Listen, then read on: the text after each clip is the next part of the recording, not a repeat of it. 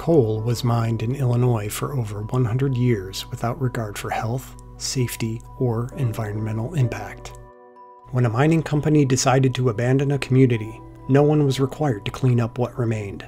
Locals were left with a toxic, expensive mess.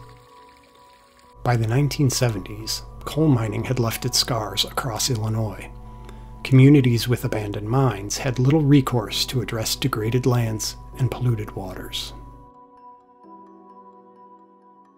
Rust-orange-colored pollution, known as acid mine drainage, often flows downstream of abandoned mine lands and contains caustic water that threatens waterways and endangers our communities. The nation has spent decades cleaning up these sites, but by 2020, only 27% of these damaged lands had been reclaimed. For years, Prairie Rivers Network has advocated for more community-focused reclamation funding.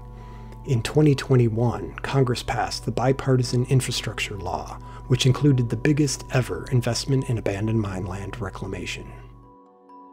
Illinois now has $1 billion to clean up these sites, protect our water, create jobs, and provide a major economic boost to communities abandoned by coal mines.